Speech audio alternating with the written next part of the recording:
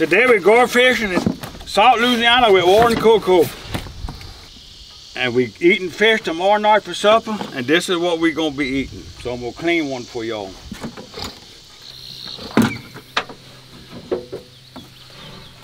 You come in about the second row, you make a cut. Take a good sharp hatchet. Some people use a machete. This is what you call you capping that fish. You're taking just the top layer of that armor off.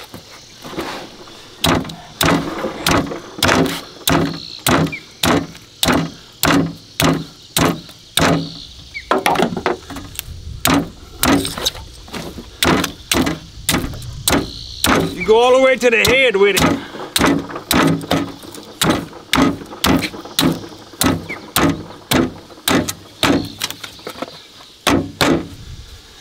Now what I do, and people do different things.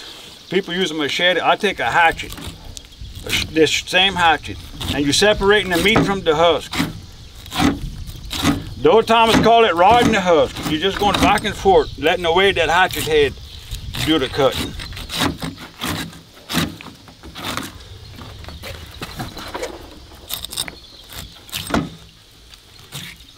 They got several different ways of doing it, and everybody has their own technique, but it all boils down to the same thing.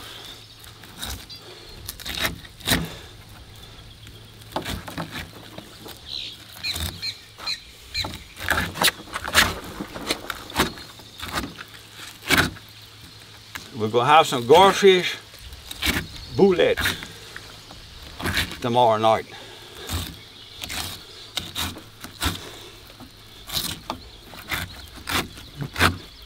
What's pretty, huh?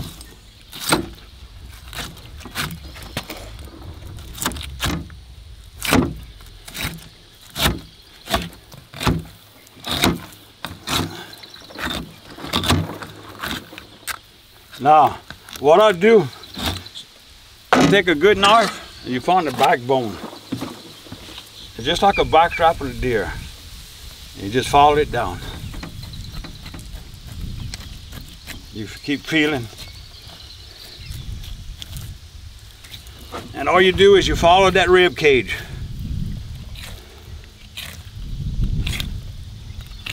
All the way down. See, look, that's all bone right here. You ain't losing no meat.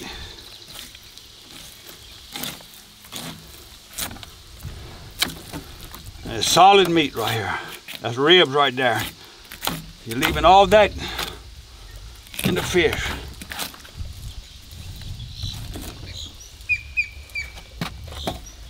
Tomorrow night we're making some goldfish balls with this. What's a box of meat? I think you're sitting on. Oh, this one? Yep.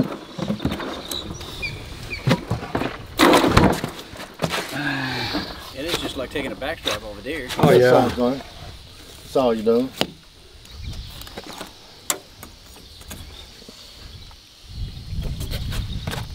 I'm proud of that, boy. It's pretty. Huh? Yeah, it is pretty. Now that's it. This is the old time cleaning board. Water and cocoa gave me some soppers. It's years and years we've been using it. And this is how the old French people clean goldfish that I was taught. And we're over here in South Louisiana enjoying it on the bayou.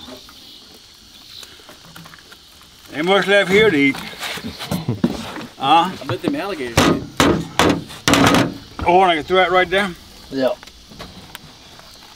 Let the alligators work on that. That board works good, huh?